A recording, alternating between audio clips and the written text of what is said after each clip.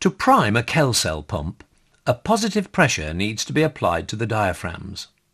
The simplest and cleanest way to do this is to apply air or water pressure to the pumping chambers when the pump has been completely reassembled and refilled with the appropriate oil to the top of the fill port. A head pressure greater than 2 psi is all that is required in order to be successful.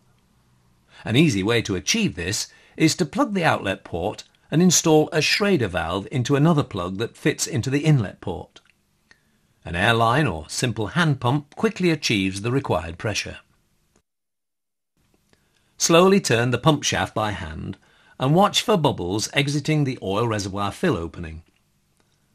Repeat for several rotations, and when no more bubbles come out and the reservoir level has dropped about 25 mm, the hydraulic cells are primed. Always check that the correct level of oil is maintained. You can then replace the oil fill cap and complete installation.